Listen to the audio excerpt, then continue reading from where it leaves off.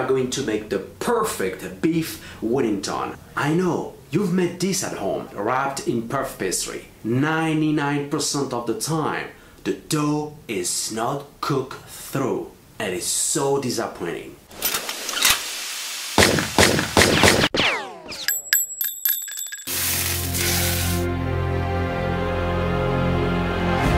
I got the answer for you.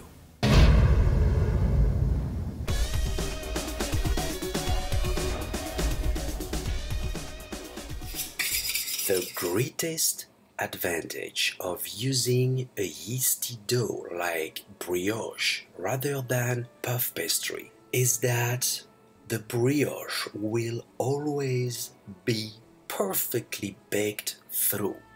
This allows for an outstanding medium-rare beef fillet. Roll out chilled brioche dough into 1/4 inch rectangle.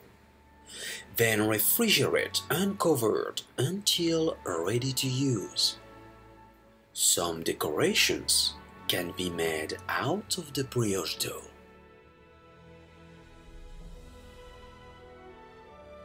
Wash mushrooms and pat dry. Remove and discard the stems.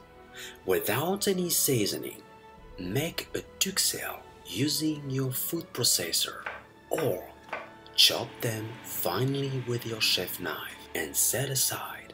Season the meat with fleur de sel and black pepper.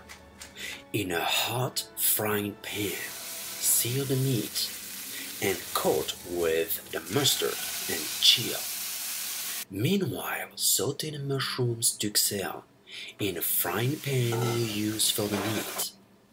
Cook for about 10 minutes and refrigerate. Over a few layers of plastic wrap, overlap prosciutto. Spread the mushroom duxelle evenly. Wrap in the beef fillet tightly and refrigerate for 30 minutes. In the meantime, get your egg wash ready. Brush the brioche sheet. Wrap in the meat without the plastic wrap, of course. That's a good one. Trim off excess dough. Flip over. Brush the Wellington. Decorate and refrigerate for 30 minutes more. By the time, preheat oven. Sprinkle some fleur de sel and bake for about 40 minutes at 350 degrees.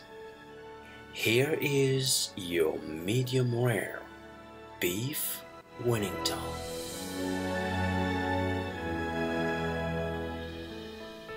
I hope you enjoyed it. Bon appétit.